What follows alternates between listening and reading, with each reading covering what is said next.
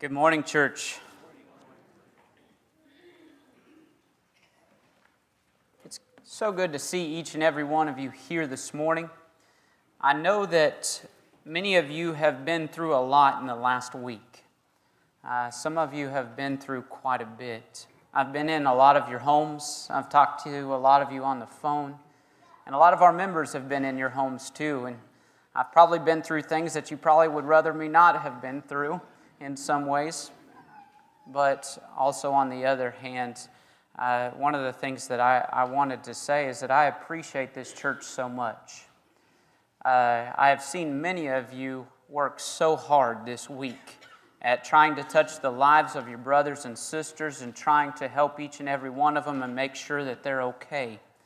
And that's what this church is about. That's what we're supposed to be about. And so this morning I want to commend you on that. And those of you who led us in your homes, I commend you on that also, because I know that that's not easy. This morning, I wanted to offer a prayer also. One for our community, one for my words this morning, because in some ways I have wrestled all night long with this sermon. I have been preaching it, and I'm sure Nancy has felt it all night long also.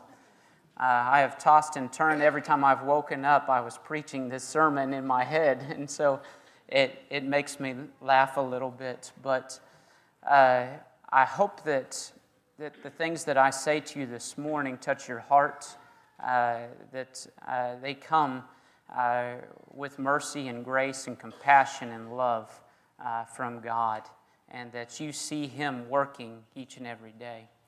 What a blessing it is to be here this morning, though. I have seen so much go on in our community, streets and streets of people just getting up and doing work. What a blessing that is to see so many people getting up and doing the work. And that's what my lesson's about this morning, is getting up and doing the things that we've been called to do, and taking steps of faith and taking actions of faith and working for God's kingdom. And so let me pray this morning for our community and for the people that are around us and for this church also. Father in heaven, thank you. Thank you for the brothers and sisters that are here today, and for our brothers and sisters that are a part of this congregation. Some of them might not have been able to come this morning. But either way, Father, we pray for a blessing upon this church. We pray that you bless the people that are here with your love and with your kindness and your compassion. And Father, we pray that you use us in these next few months just to touch people's lives, to love on them, and to show them the love that you have for them. Father, I pray that you be with each and every one of us. Some of us have lost loved ones.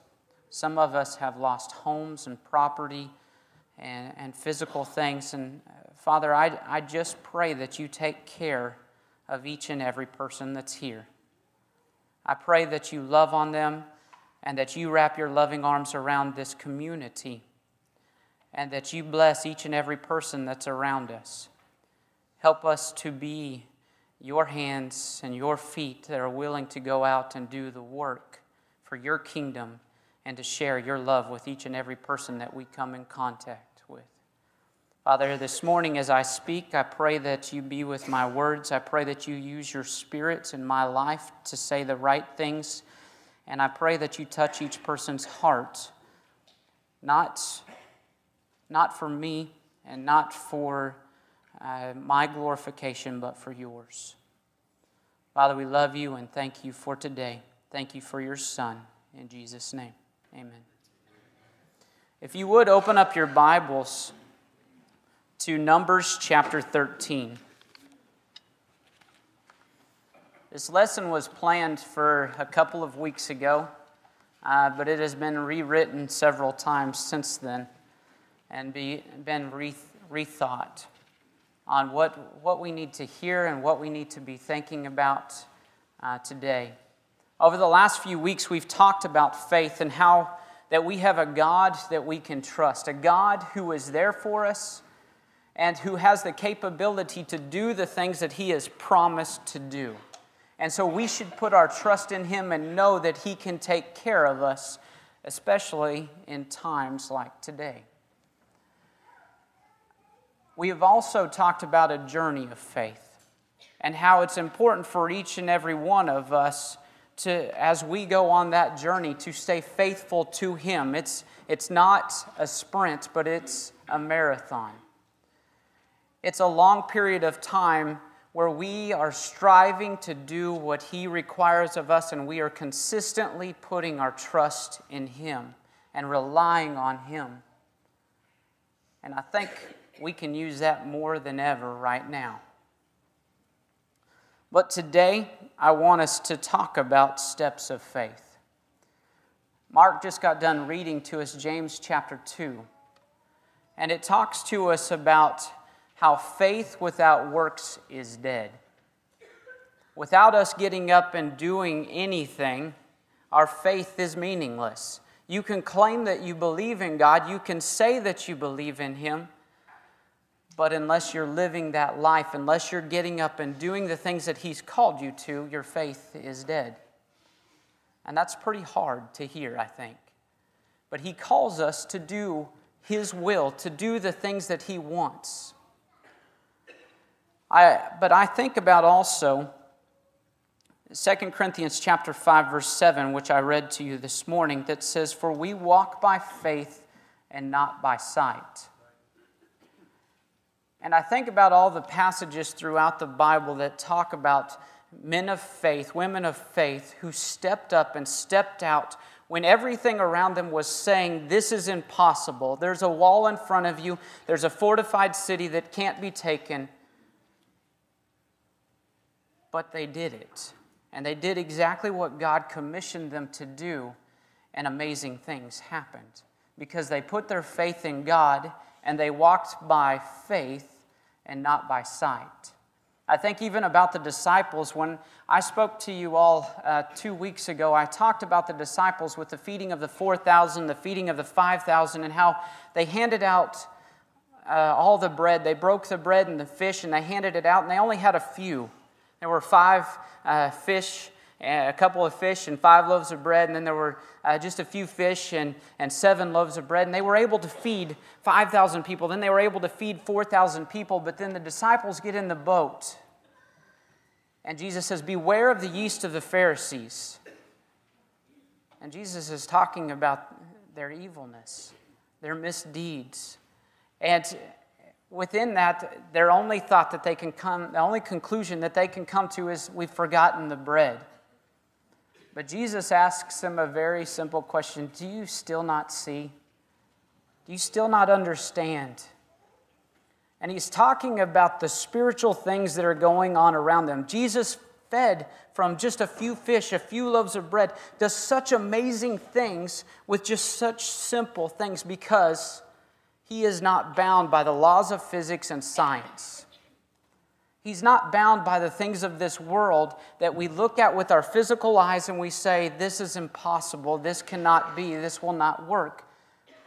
But we need to be praying about those things and giving those things to Him and honoring Him with our lives and asking Him for guidance, asking Him for help, and not looking at the physical things, but looking at the spiritual things that He desires for us to be doing. Because with Him, all things are possible. And anything can be done. I feel like this week we're going to face a lot of obstacles. And there's going to be a lot of walls in front of us and a lot of barriers that might come in front of us in times where we feel defeated and we break down and we want to quit. But the one thing I want to remind you is that we have a good God who can do so much for us. And He takes care of us and does exactly what He promises. But we need to ask Him for that help. We need to ask Him for that guidance. And we need to place our faith in Him and let Him take care of the things that are going on around us. I saw a couple of illustrations on what faith is, and I'll share those with you for just a second. One of those was just a man walking a tightrope. He walks across a tightrope with a wheelbarrow, gets across, he walks back across, there's a big crowd, and they all cheer for him. And he then proceeds to say, do you think I could do this with somebody inside the wheelbarrow? The crowd all cheers. But then he asks for a volunteer. Real faith is the person who believes that he can do it and gets in the wheelbarrow, right? When you're willing to take the risk, there's faith. I also saw another one. I really wanted to try this one with a couple of our high school boys, but I felt like it might be inappropriate. Took medical release forms and all kinds of stuff like that. There are a few I could think of that I would like to use, but a guy took a BB gun and a couple of balloons, and he did this in a sermon. I saw this on YouTube, and I was like, oh man, we could definitely try this, right? And he shoots the balloon, it pops, right? That's pretty amazing. Then he asks for a volunteer.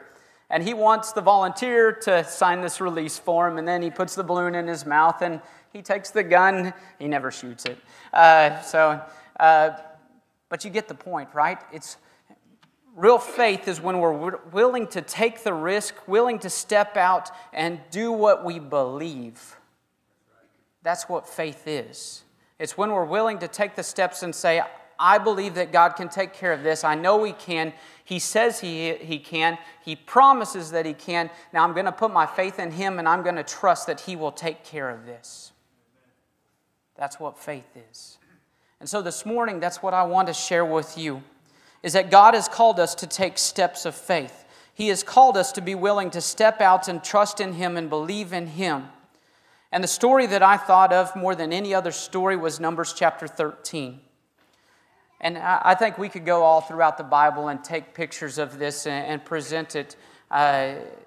It's over and over and over again with people stepping out in faith. But I want us to look at Numbers chapter 13 for today.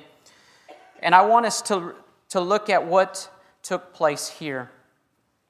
This is a time where the Lord comes to Moses and He says, I want you to find some men to go explore the land of Canaan. Many of you know this story. You've heard this story before.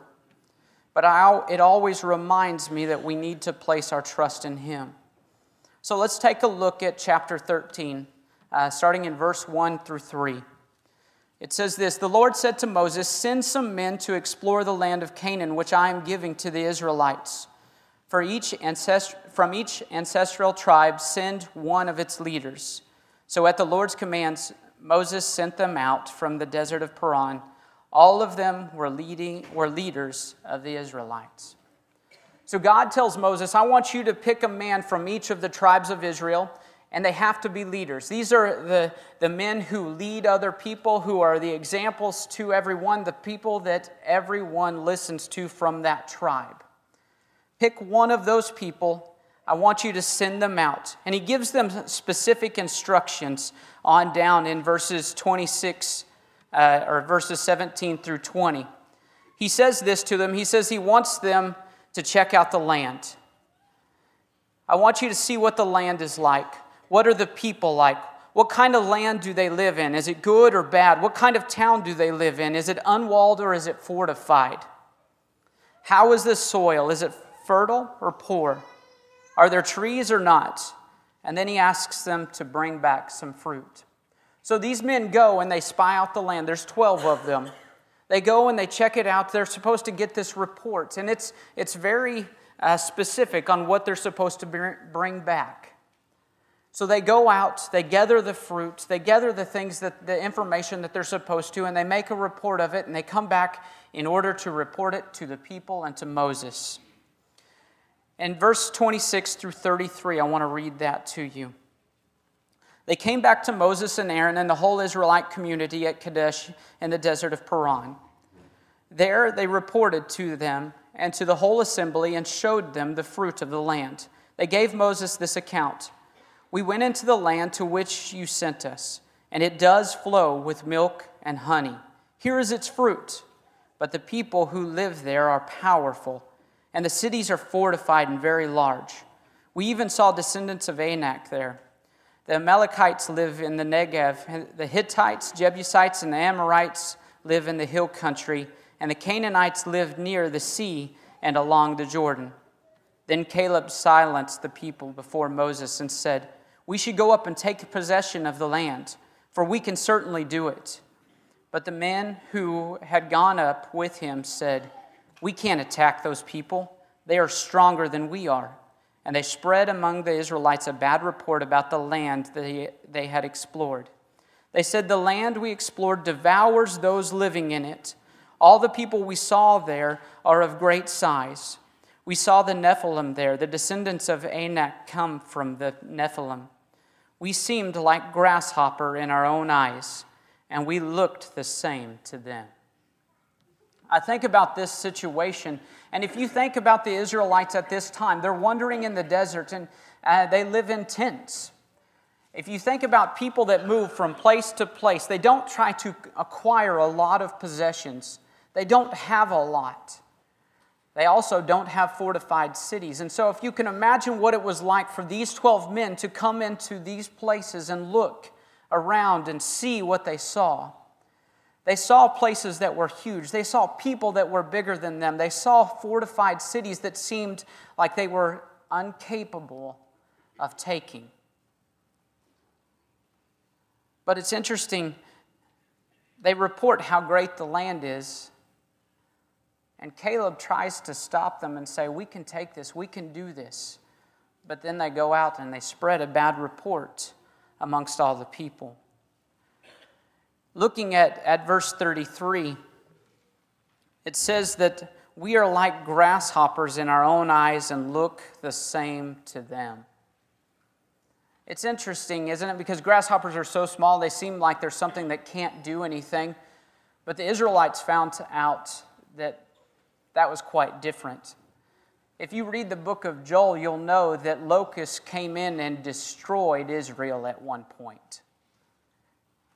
I was reading through that at the same time I was reading this just with my daily Bible, and I found that so interesting because in their eyes, in their minds, this all seemed completely impossible. This was something that could not be taken, something they could not do, and all they saw was the physical things right there in front of them.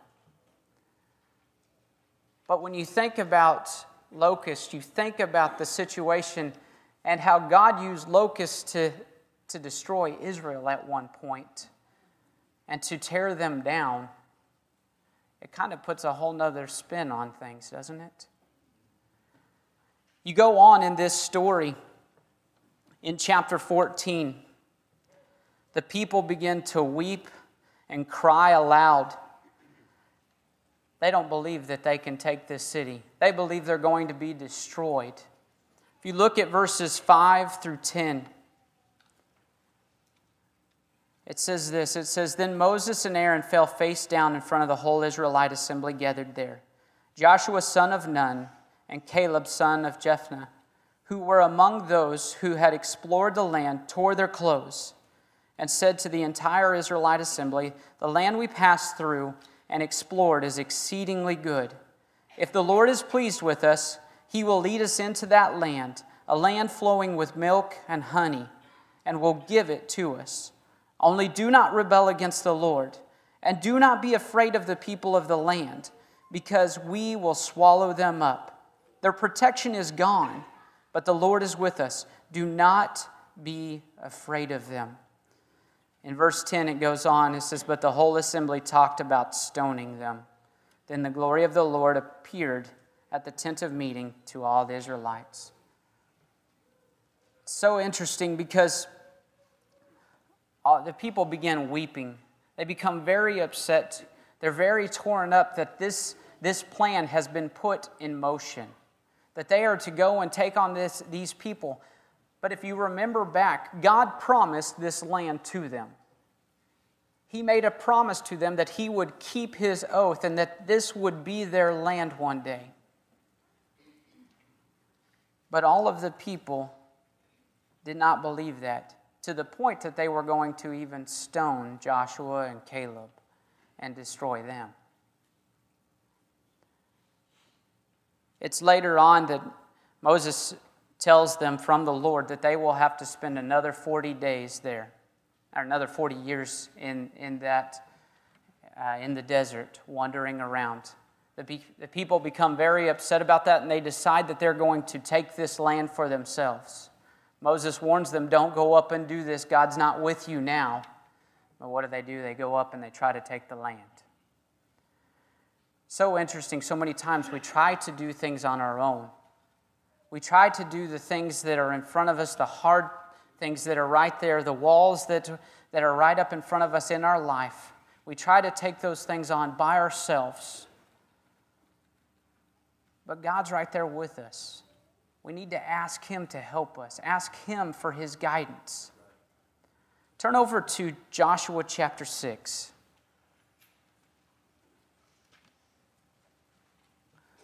Joshua is now in charge. Moses has passed away, and Joshua has taken lead over the Israelites.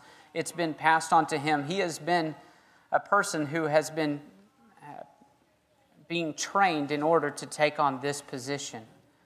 And over and over and over again, throughout the end of Deuteronomy and Joshua chapter 1, it says, be strong in the Lord.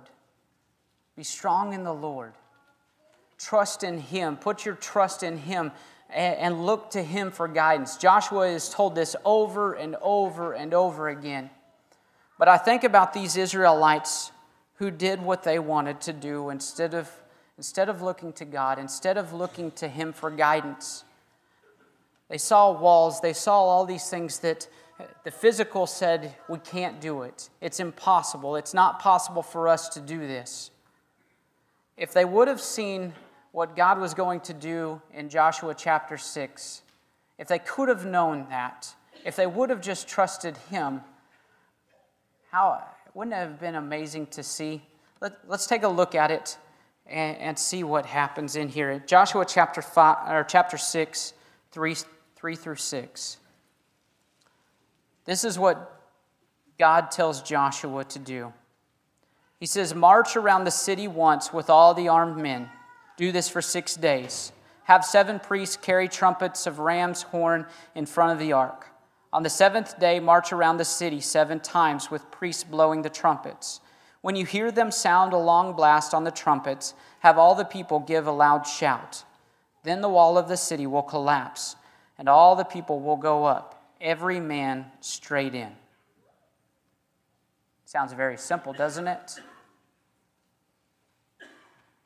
You look at verse 20, and you see what happens.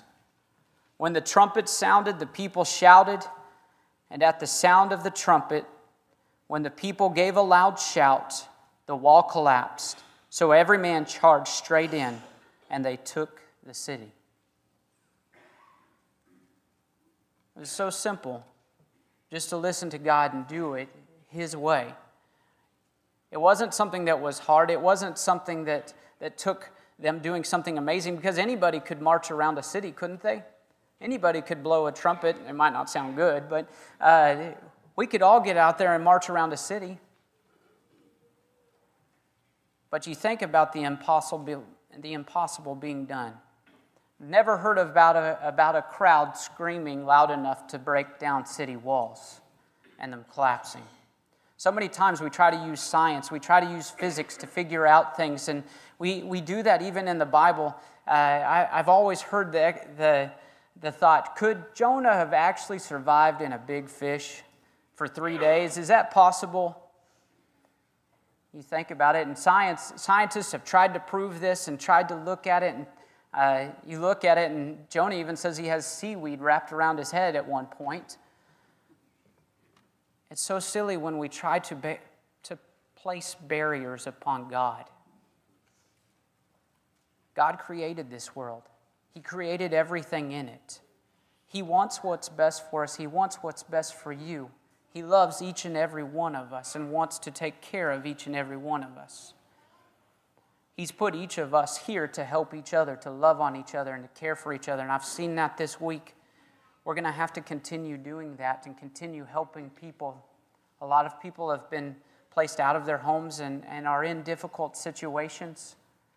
They're in environments that they haven't been in before and that are very difficult. And we can be there for them. We can help them. There's going to be barriers along the way and hardship along the way. But the one thing that we need to do is place our faith in Him. When there's a wall that comes up against you, put your faith in Him. Ask Him for help. Maybe there's something that you need to provide for somebody and you don't know how you're going to do it or what you're going to do. Ask God to help you with that. Ask God to provide the things that you need to help that person. Maybe you're the person that's going through those things. Let us help you. Let us as brothers and sisters help you. But more than anything, place your faith in God. Trust Him. That's easy for me to say. I'm not in your situation, and I know that, so hear me saying that. But I know that that's what God wants from us. He wants us to trust Him. And so that's my lesson for you this morning. Trust Him.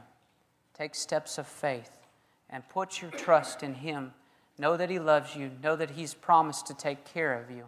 He has a place for each and every single one of us that we will get to go and be together one day with Him.